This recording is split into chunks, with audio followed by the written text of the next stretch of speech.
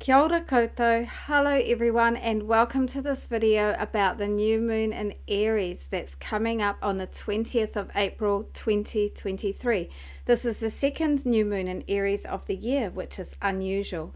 My name is Fiona of Sun and Moon Calendar.nz, and before we get into what's happening with the new moon, I'm going to turn over the calendar. So we have had Capricorn new moon at the start of the year, Aquarius, Pisces, the first one in Aries, and now we are going on to the second new moon in Aries. Let's get into the video. This new moon is in the sign of Aries, and it is an eclipse, a solar eclipse. It's the first eclipse of the year, and it is the first eclipse in Aries for around 9 years. It will take place at 4:15 in the afternoon, New Zealand time, on the 20th of April, that's a Thursday. At the time of the new moon, at 4:15 on the Thursday afternoon, the sun and moon will be together towards the northwest in the sky. After sunset these days or these weeks, we are getting amazing views of Venus as an evening star. So you can see that just where the sun has gone down. And so Venus tuahiahi, meremere tuahiahi, standing in the evening, or rangi tuahiahi. A different name is given to Venus when she's an evening star or a morning star. And the ruling planet of this new moon is Mars, because Mars is a ruling planet of Aries. And to see Mars, you can look further around towards the north after sunset.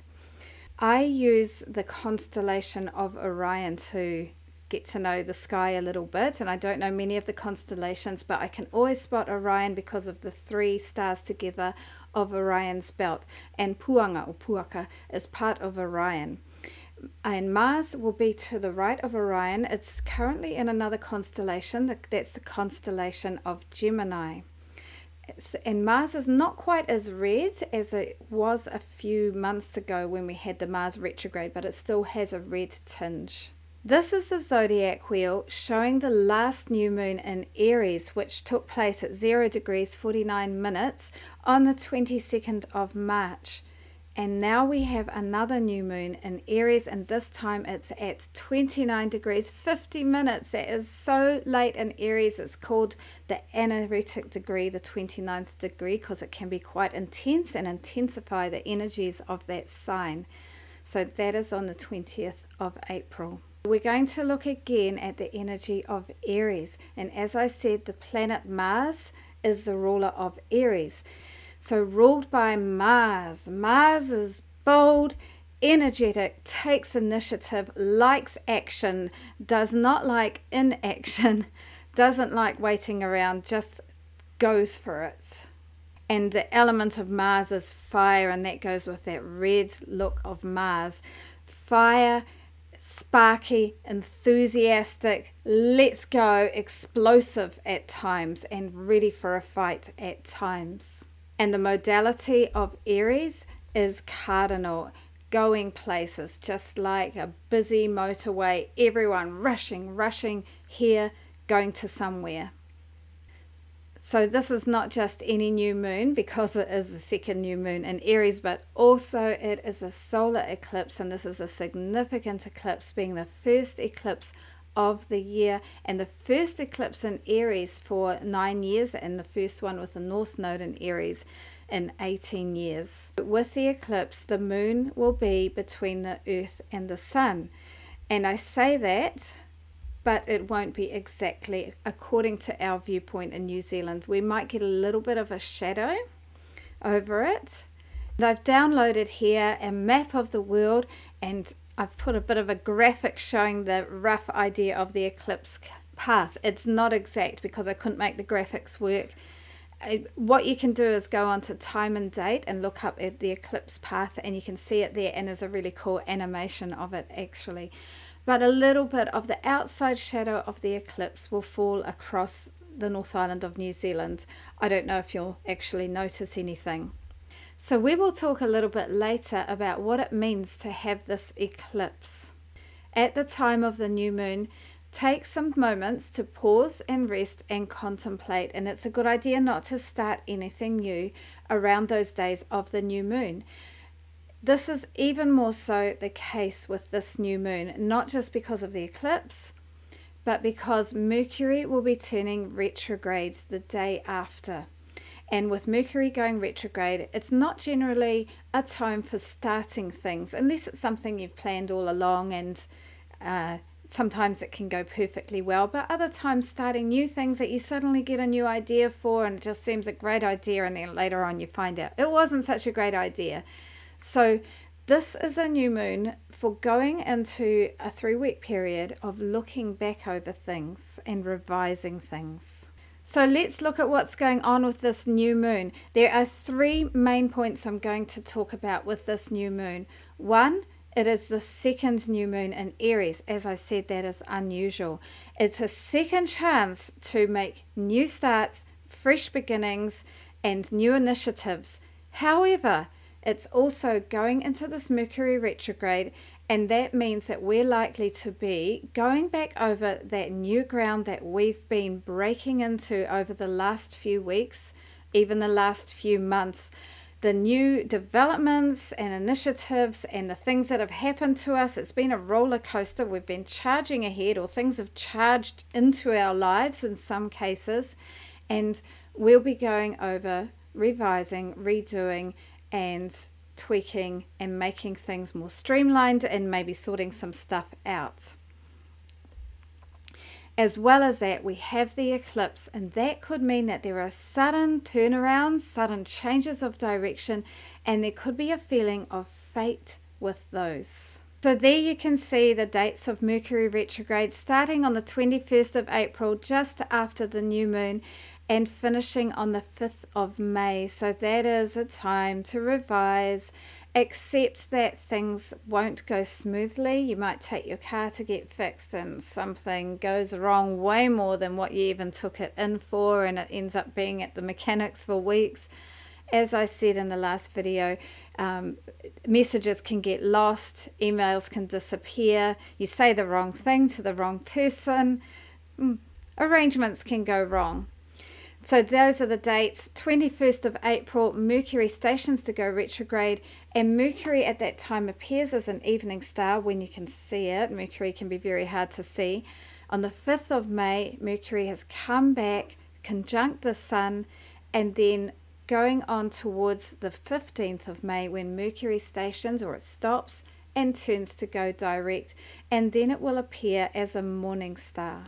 I plan to do a video that fully focuses on Mercury retrograde and a little bit of the astronomy behind it, and more about Mercury itself. But for now, here is a slide showing some advice for how to work with Mercury retrograde.